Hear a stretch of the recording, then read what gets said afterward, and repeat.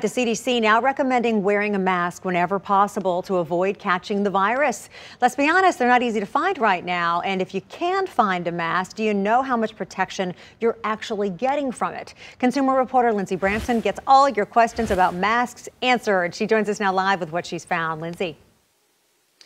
Tracy, you know, there are so many rumors out there right now. So I'm here to tell you the do's and don'ts of covering your mouth so, of course, you and your families can stay safe. It's becoming the new norm, wearing a mask if you have to leave the house. But will any kind of mask protect you against coronavirus? Any mask decreases what's going out. And the more people that wear masks, the less that's going to be out into the air or within a few feet, even if the person coughs. Dr. Corey Slovis over at Vanderbilt Medical Center says if you can get your hands on an N95 or N95 mask, that's your best level of protection.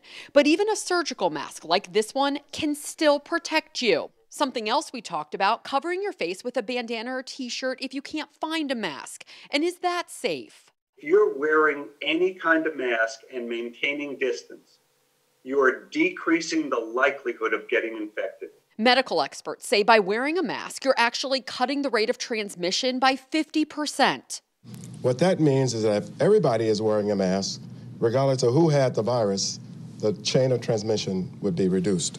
Something else you want to be sure you do is use hand sanitizer before putting your mask on and also taking it off. This will help prevent it from becoming contaminated.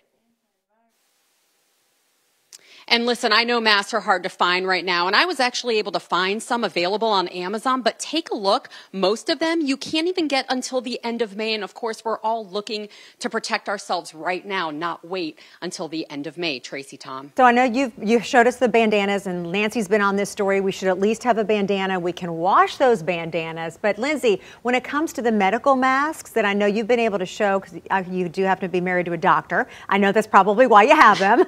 Tell me, can you rewear those? Right here. Can we rewear those? That's right. So, Tracy, great question. Here's the deal. A surgical mask like this one, you can rewear it. But here's the thing. Medical experts say only if it hasn't been contaminated, meaning you don't believe you've been around someone who has, has COVID-19 or someone coughed on you, even if you're not sure whether they have it. Someone accidentally coughs on you or something like that. Consider that mask contaminated and you want to throw that out. Okay. It's very important not to use it again, but otherwise, you can rewear this mask as much as possible. All right, Lindsay Bramson, thank you so much.